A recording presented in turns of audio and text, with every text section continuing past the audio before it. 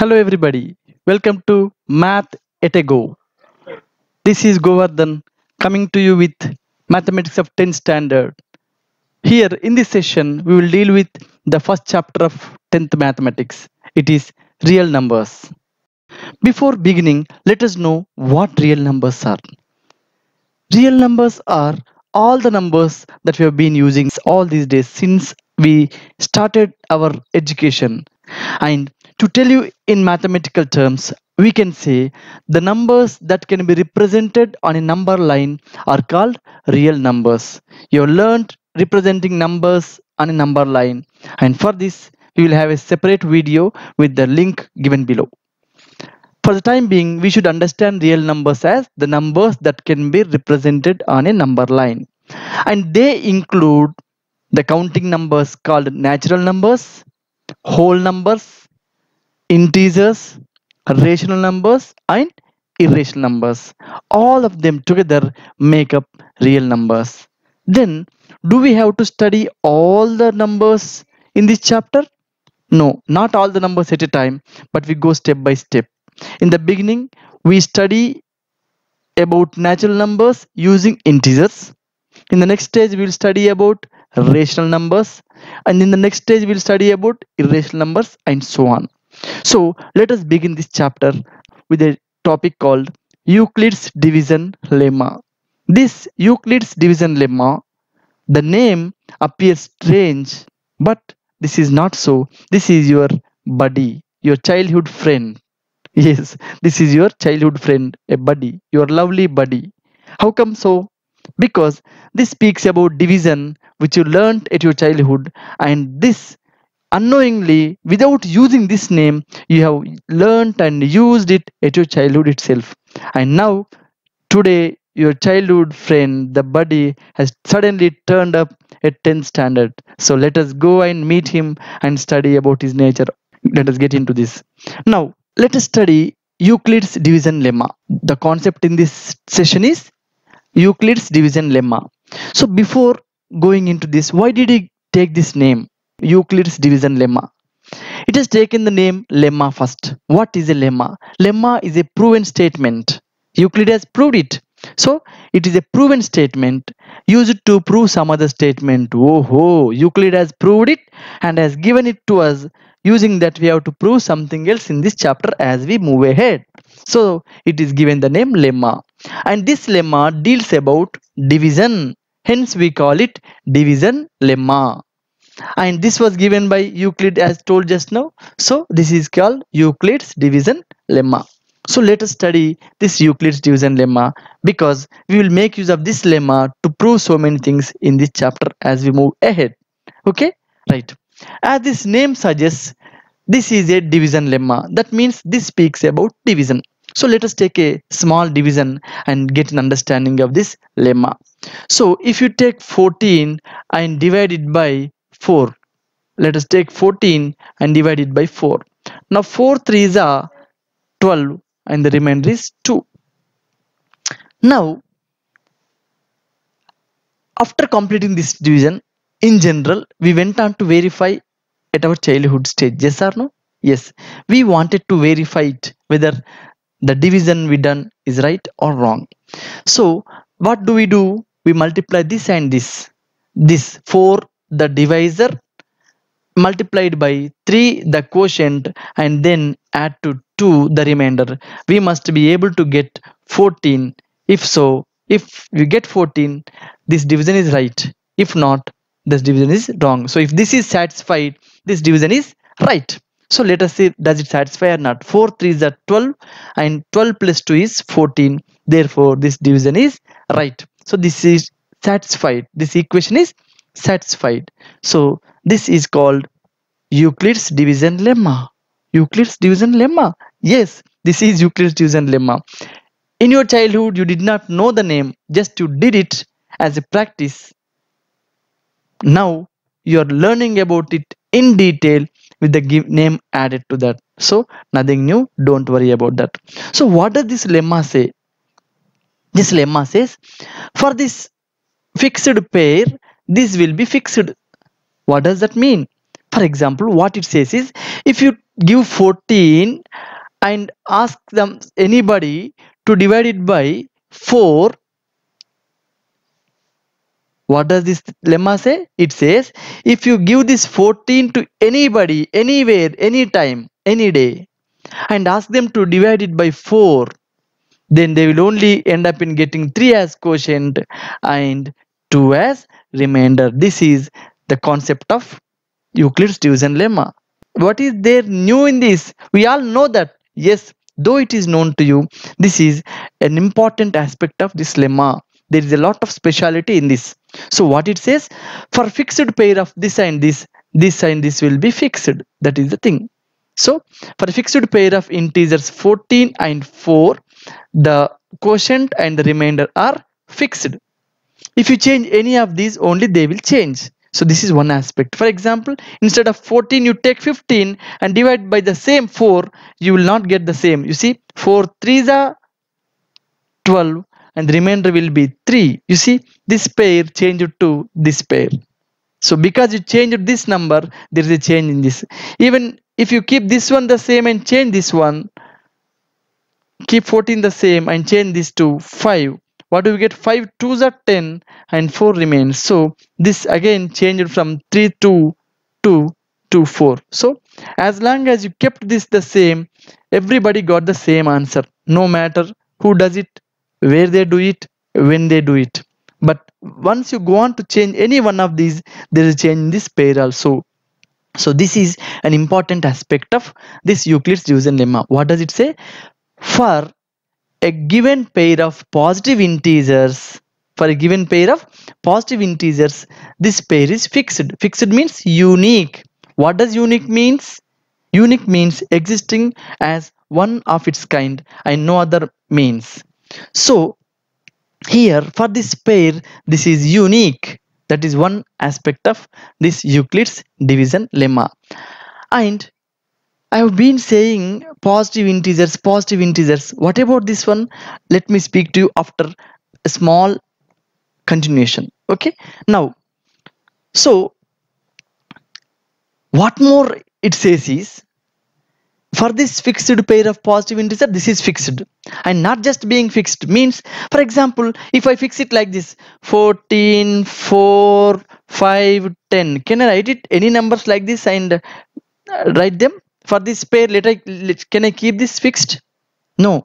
When you divide this by this, you must be able to get this one and this has remainder. Only then that will be fixed. That means if you multiply this and add this, you must be able to get this. Only then that we say is fixed. That means this 4 numbers, this pair and that pair must satisfy this. So let us see, does every number satisfy this or only they satisfy this? So let us see, you have written randomly 5 and 10. So 4 5 is 20 plus 10 30. It doesn't satisfy this. So you can't write any number and every number in this place. You have to write exclusively 3 and 2, no other number here. So only then this will be satisfied. 4 into 3 is 12 plus 2 added 14. No matter what number you keep in its place, provided they are integers, you will not get 14. So for this pair, this is fixed and these numbers must satisfy this kind of equation. What is this equation? This here, let us see what this equation is. Here, what is 14? 14 is the dividend. So the dividend must be equal to, what is this 4? This is the divisor. So divisor multiplied by, what is this 3? It is the quotient. And what is this 2? The remainder. So this must be satisfied. Whenever you do a division, this must be satisfied. But writing such a lengthy equation is definitely laborious. We mathematicians want everything in short. So let us take a short form of this one. How can we write a short form? So instead of taking these numbers, dividend, divisor like that, let us take an example of a. Let this be a positive integer. Let it be any number, positive integer, and let us divide it by b. Because we don't know the value of a, because we don't know the value of b, we don't also know what we get here. But let us think we get some integer q as quotient and some remainder, let that be r. Then as per this verification method, so this and this multiplied together and added to R must give you this one. Yes or no? So this is Euclid's division lemma expressed in short. So what does this say?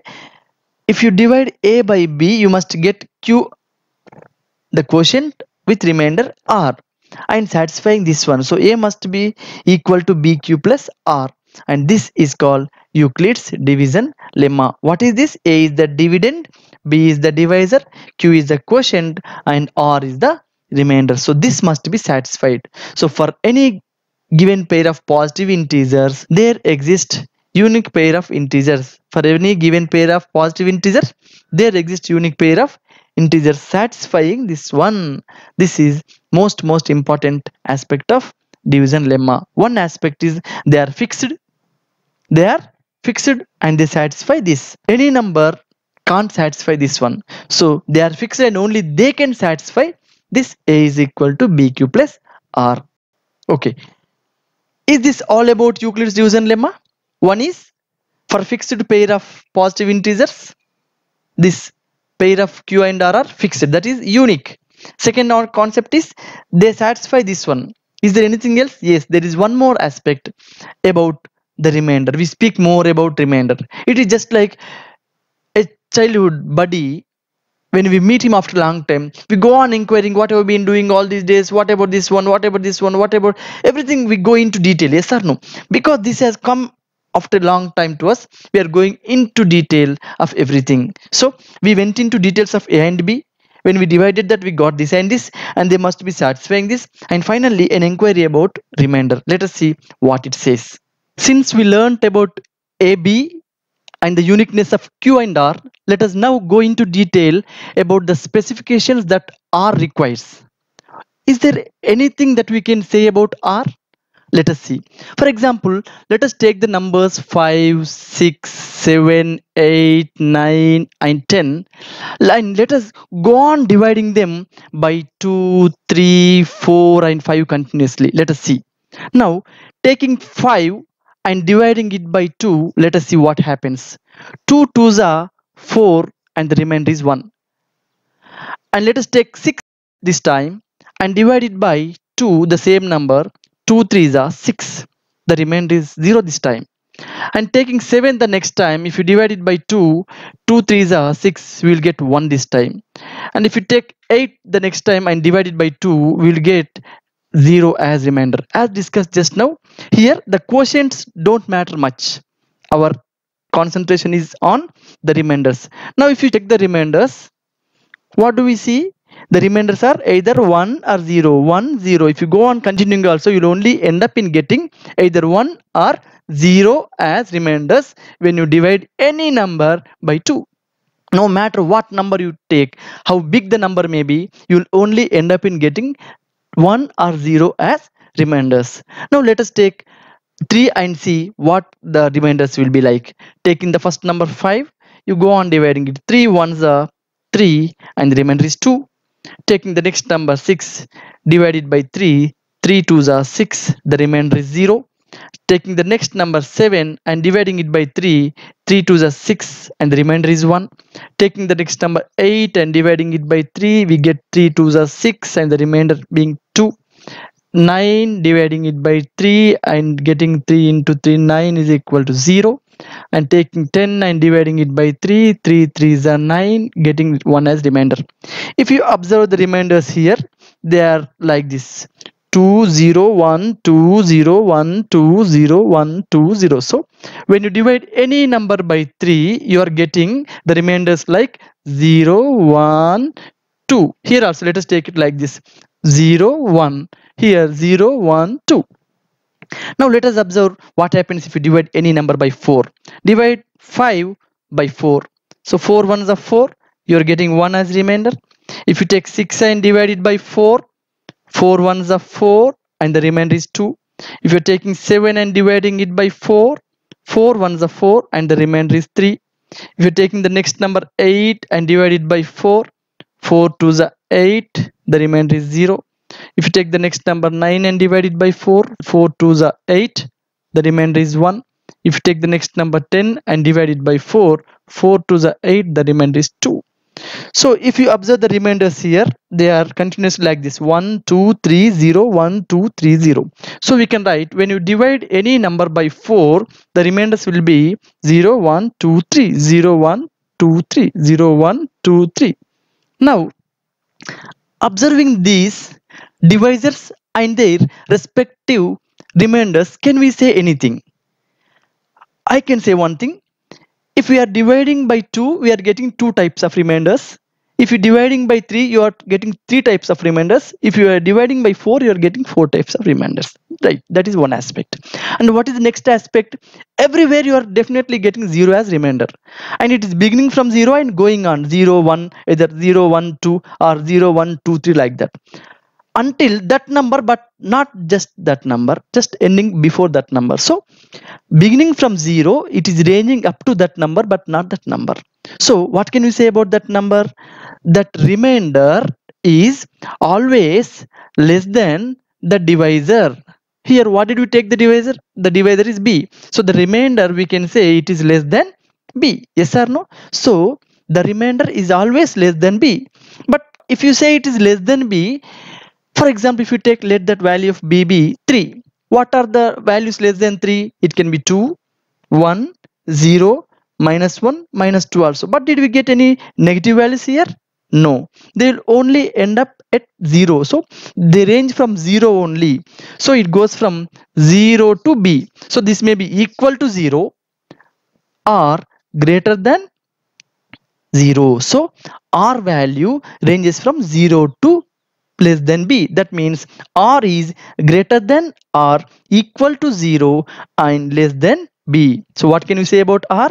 R is greater than or equal to 0 and less than b. Don't be confused. The symbol is actually less than or equal to 0, but I have been reading it as greater than or equal to 0 because here r matters, not 0 matters. So in view of r, this is definitely greater than 0. So we say r is greater than or equal to 0 and less than b. This is the third aspect of Euclid's division lemma.